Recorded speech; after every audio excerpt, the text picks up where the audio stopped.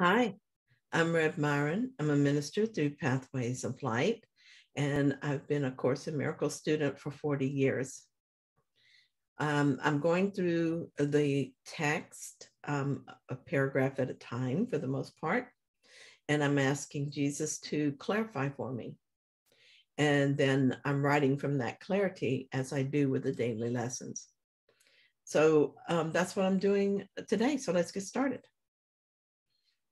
I'm looking at chapter 1, section 1, Principles of Miracles, and we're on paragraph 5, which says miracles are habits and should be involuntary.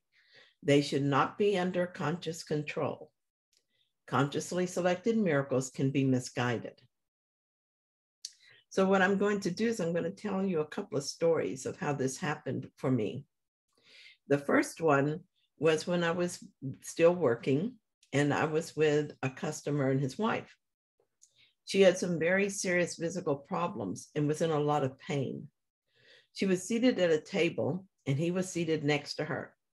I went up to say hi to him and had the impulse to lay my hand on her shoulder to allow healing to take place.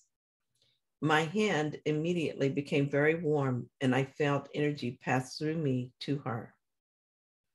This was not something that I typically did. In fact, never did. So it was a very big surprise for me.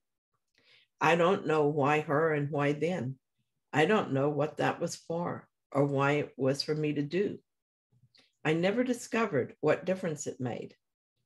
I was just following guidance. I wonder how often we make a difference to someone without ever being aware of it, simply because we're in a state of miracle readiness, a desire to be used without interfering. Another time I had a similar experience. I showed up at a customer's office one day, expecting to visit with someone I liked and enjoyed being around. However, she was very unwelcoming, and I suspected something was wrong. She gave off a strong vibe of wanting to be left alone, and my every intention was to say hello, goodbye, and leave. My brain was telling my body to turn when my mouth opened, and I asked if she needed to talk. She looked like she was about to send me on my way when suddenly, if not still a little reluctantly, she agreed. We went to the back room where we wouldn't be disturbed, and she shared some disturbing news, an upset both physical and emotional. I had no idea what to say. She's not a course student or even someone I knew on a personal level, which was a good thing because since Myron had nothing to say, she had to step back and let spirit speak. I wondered what I was supposed to say, and it seemed that I was to say very little and simply listen. Then I was directed to pray with her, and spirit gave me the words to use. Afterward, she expressed her gratitude, and I knew that I had been helpful, not because of anything I did, but because of what I had allowed to happen through me. I was in a state of miracle readiness, and everything else happened without my conscious assistance. I've had this kind of experience often, but I've had the opposite experience also. I've had times when the ego mind decided it knew what was needed and what should be said. There's an arrogance to that kind of thought, even when the arrogance is disguised as helpfulness. I think that miracles should not be consciously guided because that would mean thinking, and the ego is in charge of that activity.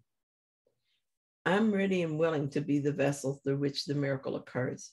Even that will happen, and then that will happen smoothly, effortlessly, and perfectly. The miracle may happen without my awareness and often happens through me without my understanding of why or how. It's all rather lovely. Thank you for looking at this miracle principle with me. If it was helpful, please like it. And if you haven't yet, please subscribe. I'll be back soon with another principle. And later today, I will be adding lesson 144. So watch for that too.